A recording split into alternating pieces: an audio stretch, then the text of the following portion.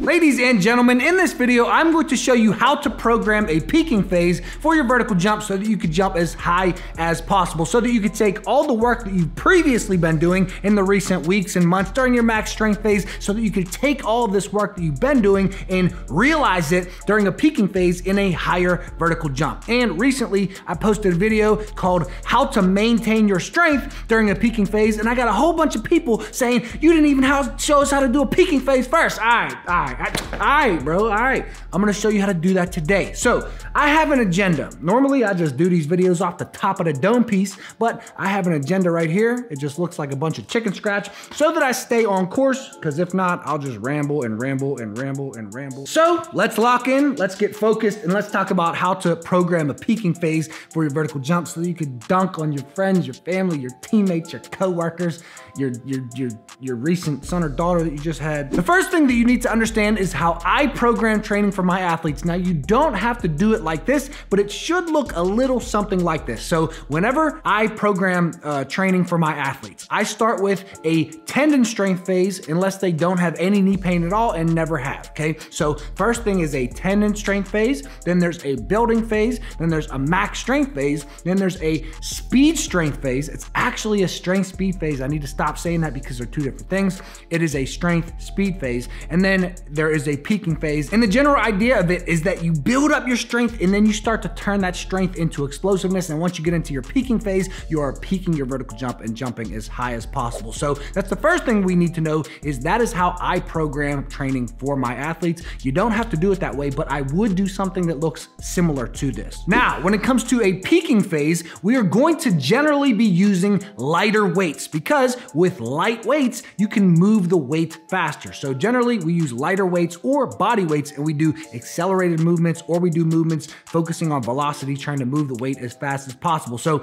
let's just very quickly think about a back squat. If you have a lot of weight on the bar, you are not going to be able to move the weight very fast, but you are going to increase your force and increase a lot of strength. So the heavier the weight, the more force you are working on. The lighter the weight and the faster you can move it, the more velocity you're working on. So there's something called the force velocity curve. So I'll put a picture on the screen right now of what the force velocity curve looks like, but you can see as you get heavier in 1 rep max, so we got maximum strength 90 to 100% of our 1 rep max, you're going to be developing more force. And as you get lighter in weight, you can move that weight faster and you start working on more velocity than force. So for strength speed, we are using 80 to 90% of our 1 rep max. For peak power, 30 to 80% of our 1 rep max. Speed strength is 30 to 60% of our 1 rep max. And then maximum velocity is 30% 1 rep max or less. So you could see that when they're talking about peak power, that 30 to 80% range,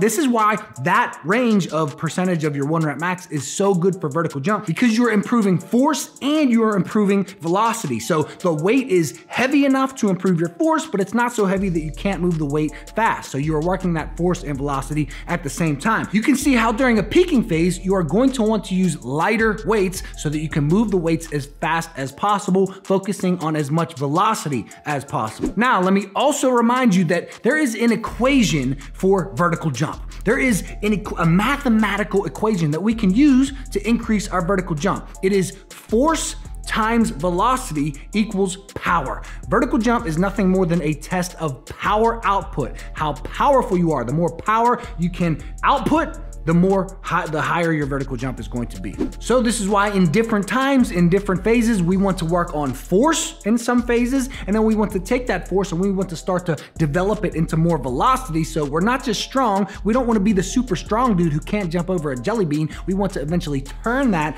into velocity. And if you're smart, you're going to be doing velocity-based movements, jumping-based movements, power-based movements during your max strength phase. You're not just gonna focus on strength, you're going to focus on mainly strength, and also be doing jumping, and also be doing plyometrics, and also be doing some velocity movements during that phase. But once you come down to the peaking phase, you're going to do mainly velocity, and that is when my other video comes in of how do you maintain your strength. Every 4th workout, you just do a heavy day, okay? So you have 3 peaking workouts, and then you have a heavy day. That's how you maintain your strength. But the focus is velocity, and the focus is peaking your vertical jump. So we have now made it to the conclusion of this video, and I'm going to go through one of my very own peaking workouts that I plug in for my athletes. This is week 1, day 1 of my peaking phase, and I'll tell you which exercises I do and why. So I'm gonna pop it on the screen right here, and here we go. The first thing that I do is a dynamic warm-up, then we do reverse dead mills for 6 minutes, then we jump rope 3 sets of 1 minute, then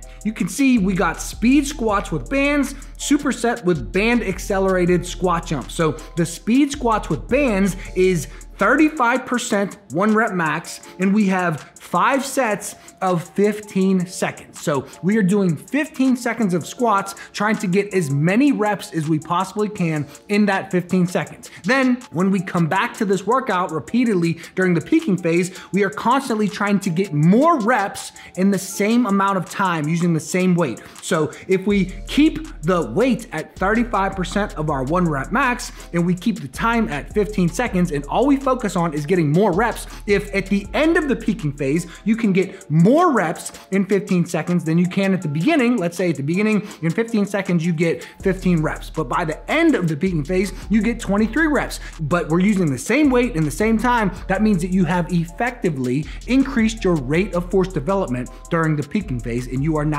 have increased velocity, and trust me, it will transfer into your vertical jump, making sure that you could dunk on anyone. We superset the squats with band accelerated squat jumps. So we're doing overspeed exercises, and with the band accelerated squat jumps, we are making sure to work our muscles as quickly as possible, more quickly than we could just do normally without the band. We are using the band to assist us so that we are making sure that our muscles understand we want to move fast. So if we use overspeed exercises, we are teaching our body, you need to keep up with this because your body can't move that fast by itself. So we are teaching our body, you need to adapt to these overspeed exercises and you need to get faster. Then we move into trap bar deadlifts, and we got the same thing. We got 5 sets, 15 seconds with 35% 1 rep max. You're just doing as many trap bar deadlifts as you can in 15 seconds. And every time that you come back to this workout in the program or in the peaking phase, you are trying to get more reps in the same amount of time with the same weight. Superset that with band accelerated vertical jumps. Same principle. We want that overspeed to teach our body to work faster and get faster, improving velocity and rate of force development. And then at the end,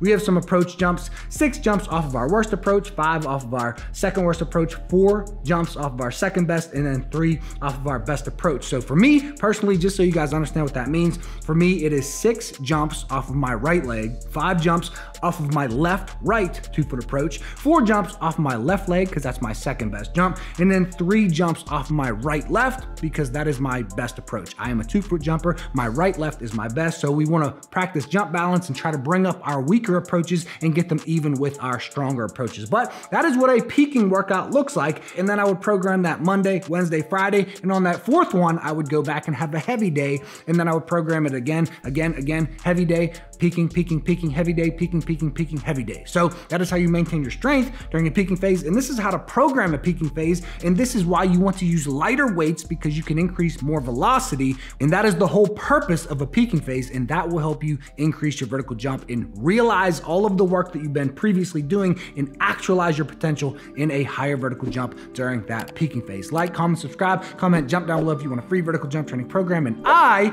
will see you guys in the next video. Young beast mode from the East Coast, a young kid with a West Coast feel, and I don't even know how the West Coast feel. I'm from where it's cold, the city made of steel, where a lot of fold, only couple keep it real right. Back still, keep it real tight. Keep 2 L's just like Cool J. My heart's cold as Ice Cube, praying it's a good day. I'm at a crossroads, but in a good way.